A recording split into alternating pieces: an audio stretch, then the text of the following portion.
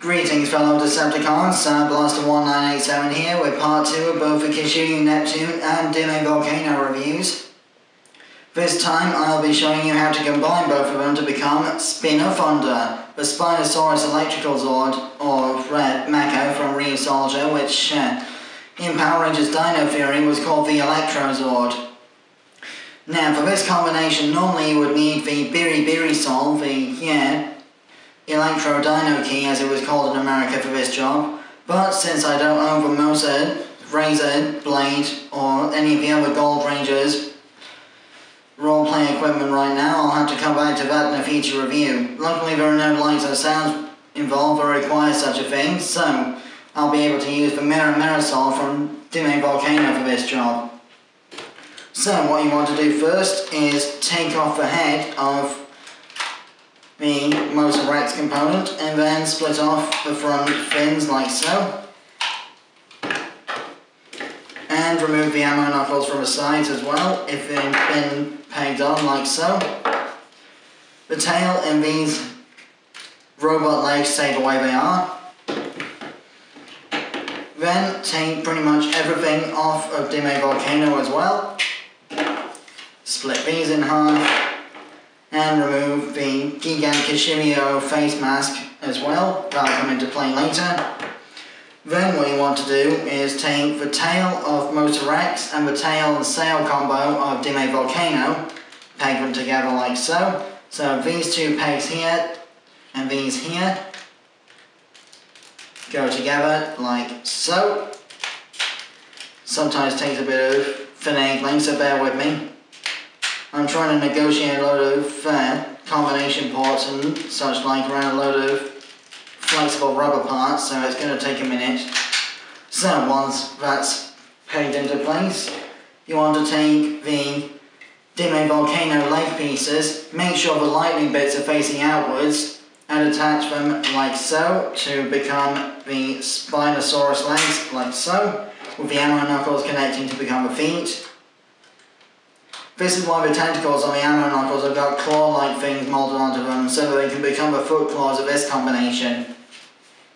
Same on both sides. Make sure the lightning details are pointing outwards. And connect the Ammoknuckle to become the foot.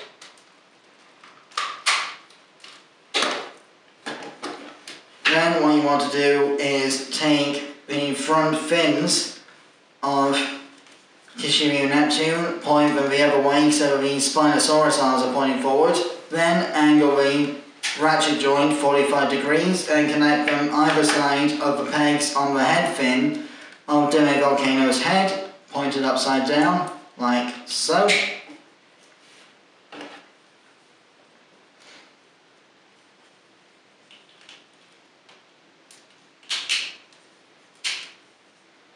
And then what you want to do next is attach that to here, like so. Then connect this piece on here, like so. Swap out the gold Ryusoulger for the MosaRex, like so. Then when you close the mouth, it'll pop up this little notch on the head. And then connect the Mosa head onto the Dimevolcano sail like so. And here we have SpinoThunder in all its glory. For size comparison, here is a gold Ryusoulger like so. And the currently headless Tiramigo battle formation, because I've lost the red Ryusoulger in my collection somewhere. So bear with me a moment while I transform Tiramigo back into dinosaur mode, and you'll be able to get a proper view of the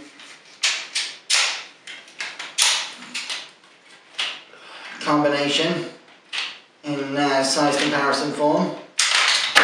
Oops. It is sometimes easier to just let these arms pop themselves off and then reconnect them, to be honest.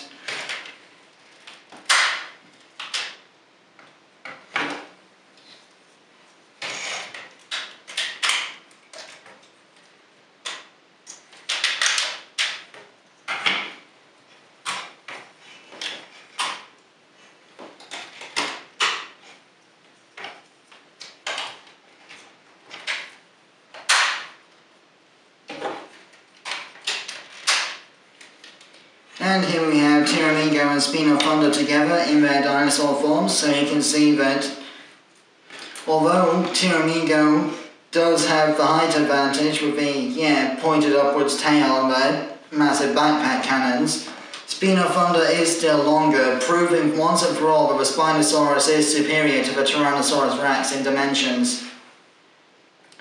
So that more or less concludes my review of SpinoThunder, because it can do all the same things that MosaRex could with its articulation. You've got the 360-degree ratcheted rotation of the neck, then massively wide mouth opening, and the ratcheted up and down arm movement of the shoulders here.